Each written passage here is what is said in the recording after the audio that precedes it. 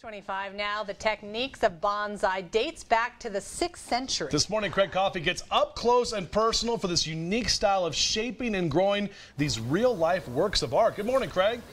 Yeah, hey guys, Justin, I'm going to try and wire you and grow you a certain way, and just you know. No problem. Yeah, you can change me. Is that right? Good. Okay. Thanks a lot. Yes, we're here. This is Steve Alford. Good morning to you. Good morning. With S&S Bonzai. The website's on your screen right there. Go ahead and check it out. BonsaiToolChest.com. He actually teaches this ancient art of creating these bonsai trees. And again, bonsai is the art of creating these trees. It's not a specific tree.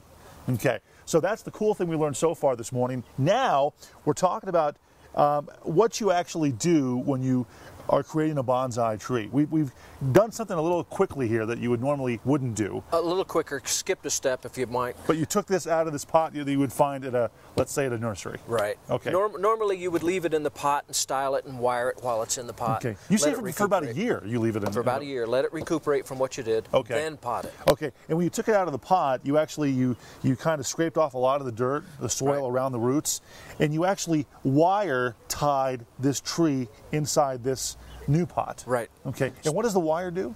It as the roots grow, yeah, it could push the pot up and out of the pot and not look good. Okay. So the wire holds it into the pot. Now, does that also keep the roots from expanding and growing, therefore the tree won't grow more? Well, the wire doesn't, but that's what the pot does. Yeah, right. Okay. The pot itself keeps the tree small. Now, what about the soil? Because you say the soil's a little different than what we're used to. The soil is different from regular soil. It's a lot like cactus soil that you would see in a store. Okay. But it's lava, pumice, and turfus, basically, is the ingredients. Wow, okay. And then some compost in there to keep it moist. Okay, so not a whole lot of dirt then? No. Really? Okay. No. So then you'd put this in here. Then we're going to shake this in here. And kind of pat this down. Yep. And we want to work it down into the When you do these trees, you're really kind of creating this bond and relationship with the tree you're working on, right? Yep. Because this can go on for a long time. To create the perfect tree or the tree you want. Yep. Like years, right? Absolutely. And it's a changing art form. So within a few years, you're going to have to start all over again. Wow. That same tree. Yep. Interesting. Now let's talk about this quickly here. Let's talk about why you wire. A lot of these trees have wires. This helps in the growth? It helps in the styling, the Okay. manipulation and styling.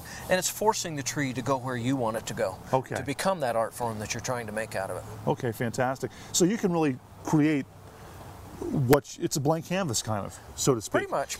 You're not dependent on the tree to go where it goes. You can actually control that. Yep, definitely. You look for a tree that is kind of there where you want it, and then you finish it the rest of the way. Okay. You look for that tree within a tree kind of thing. So we talked about how bonsai tree can be any kind of tree. On the way next this hour, we're going to show you a tree in the wild would usually grow about 250, 300 feet high. You have it to about 2 feet. 2 feet. 2 feet. Yep. Okay, fantastic. That is coming up next. Back to you guys in studio. Can't wait to see more of this. I love the whole bonsai thing. Thanks, Craig. 6:44 is your time now. The art of bonsai is about more than just planting a tree, pruning it, and hoping your latest garden venture thrives. You have to wax on and then wax off. Yes. That's what you do. Wax on, wax off.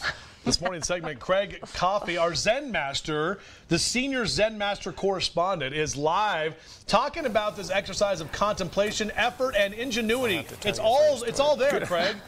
Good morning, grasshoppers. Yes. Wax on, wax off, right, Steve? Wax on, wax off. That's right. All right, thanks a lot. Yes, we're here, S&S Bonzai, talking about this amazing ancient art that goes back a long time.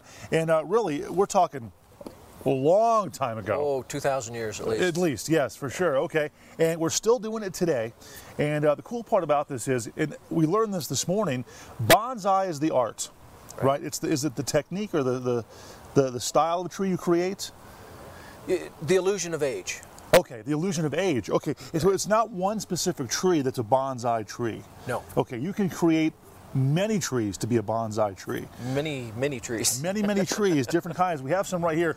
And even ones that are normally in the wild grow to like 250, 300 feet, you can bring down to just a couple of feet. Bring them down into a manageable size. Like this one right here, yep. which is pretty amazing. You actually control the growth of these trees. Yes. Okay, and you do that by the way you pot and how the roots grow. Trim the roots, cut down the growth, keep it small.